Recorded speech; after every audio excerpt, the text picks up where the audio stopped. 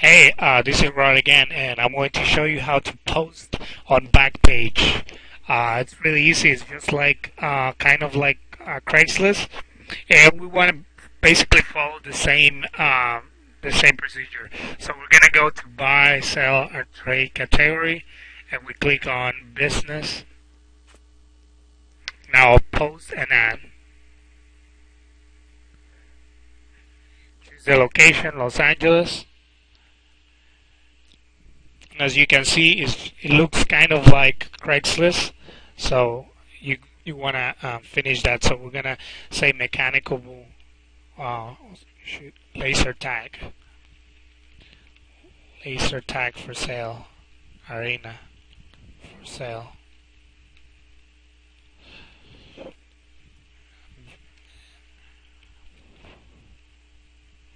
Remember to add some keywords like very affordable, cheap, whatever you want, and the selling price. You want to add a very low price, so they can call you, and then you can let them know the real price once they call you.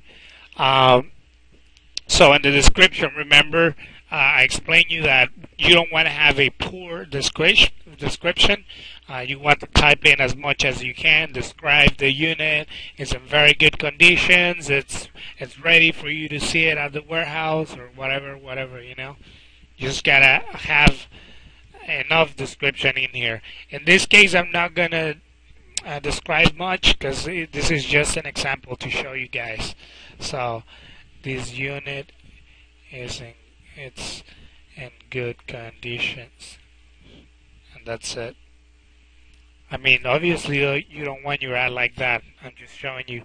The address here is not necessary, any of this, so don't pay attention to that. We're gonna enter an email address. I'm gonna choose my own email. Don't touch any of that, and I'm gonna upload a picture. You can upload up to 3, 4, 5. Like up to 12, just like Craigslist.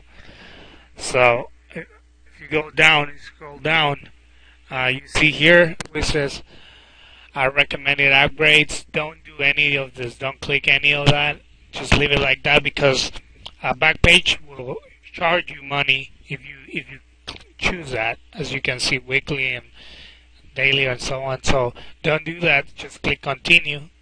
So remember, changing the title all the time, all the way around, the description as well, using different words and have a rich description in there.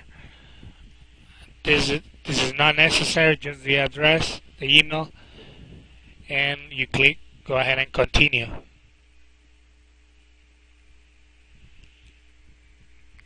Wait for that, and now enter that code 1A6A5A4, and now click place ad.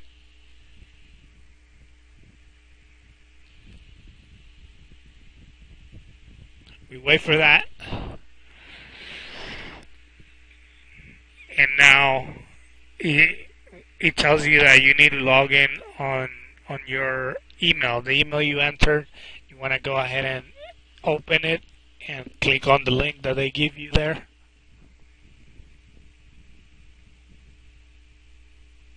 And as you can see, it gives you the option to edit it, to delete it. In case you did something wrong, you can edit or delete. But if you want to see it online, you may want to refresh the page. And now you can see, to view your ad online, click here.